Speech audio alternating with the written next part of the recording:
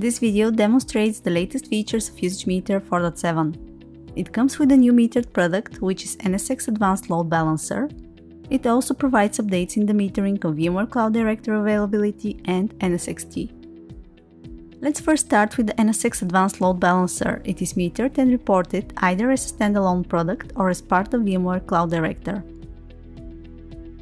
The NSX Advanced Load Balancer needs to be added in the Usage Meter web application. You need to provide the hostname or IP address of the product and the credentials of the user who can connect to it. Usage Meter connects to it and starts the reporting. The usage collection is made every 1 hour, and what is reported is the CPU core consumption against the detected AVI license. The reported license is different for the standalone and the VCD deployed product. The metering updates in NSXT include updated metering of multi-vCenter server networking and security feature. Now Usage Meter will detect this feature on a VM level. For VCDA, Usage Meter 4.7 will now meter vApp templates, the same way as vApp, VM, migrations and protections.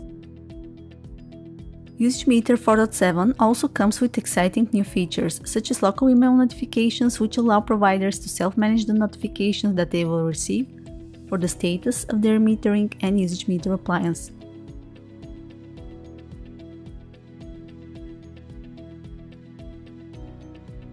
Another important addition in this release is the opportunity for providers to enable or disable the FIPS-compliant cryptographic modules that Usage Meter uses.